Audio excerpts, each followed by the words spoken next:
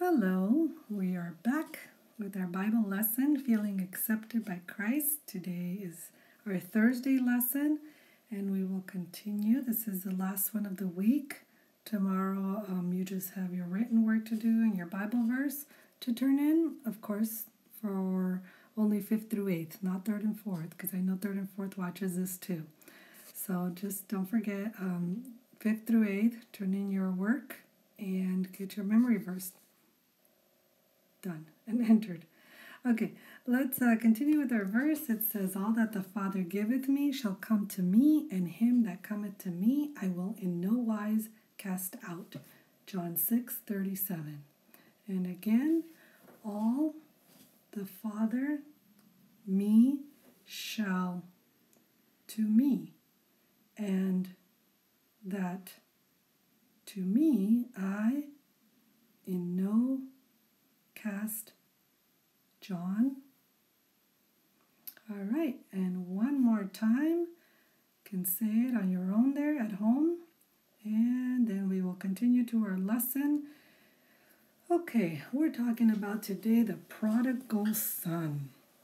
I'm sure you've all learned this story before about the son who wanted to get all his inheritance. He wanted his father to give everything to him so that he could leave. He didn't want to live with his father. Too many rules, too much work, too many things to do. He wanted to be free.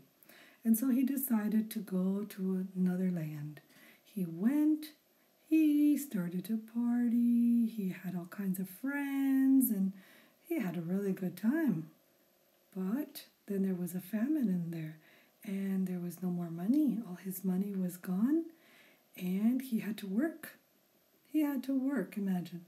And the only job that he could find was to feed the pigs. Okay, and as he looked at them, he was so hungry, and he wanted a piece of their food, wanted some corn husks that they were eating. He says, "Oh," and then he started to remember that in his father's house, even the servants had plenty of food to eat. And he says, "Ugh, I've come to such a terrible state."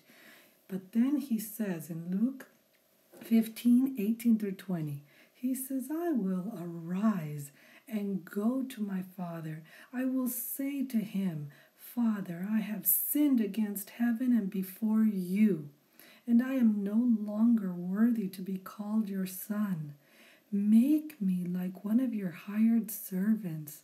So even he wanted to be a servant. The servants that were under his father were much better treated, were in a better situation than he was.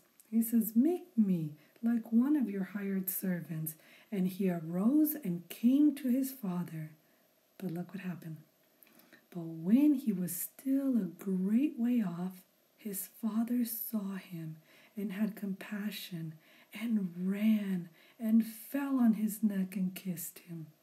What a beautiful story Jesus told here. That the father was looking probably every day, looking for his wayfaring son to come back. And he looked, and when he saw him, from far away he saw him, he ran. He ran so fast, running there to see and to realize that his son has come back.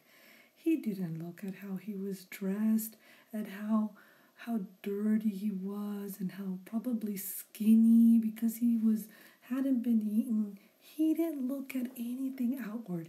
He knew his son. He loved his son, and he wanted his son with him. And he went there, and he hugged him, and he kissed him, and he gave him new clothes, and made him come back home, and had a feast for him, right? We know the story.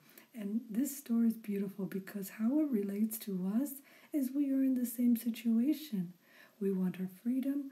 We are sinful. But yet, when we realize our sins and we realize that we in this world cannot do anything good and we cannot save ourselves, when we realize that, then we look to our Heavenly Father. And He comes to us and He runs, and He doesn't care of how we look on the outside. He knows we are His children. He takes us and hugs us and wants to make a feast for us. And He will one day. When He comes and gathers His saints, He will take them to Him and He will make a feast and be so happy with us. And yet we really don't deserve it, right? We don't deserve everything that God wants to give us, but yet He does. And we need to be very, very thankful for that. I know I am, and I'm pretty sure that you are too. Beautiful lesson, feeling accepted by Christ. I hope that you all feel accepted by Christ and know, like our memory verse, that He will never cast us out. He will never send us away. If we go to Him with our heart, with our true heart, He will forgive us and He will accept us. Don't ever doubt that. He is there for you and for me. Take care. God bless, and hope you have a wonderful weekend, and I hope that we can see each other soon. And I'm so happy for this virus. I think it seems to be going away, but we still have some waiting to do. So let's see how things go. Okay? All right. Take care and stay safe. Bye.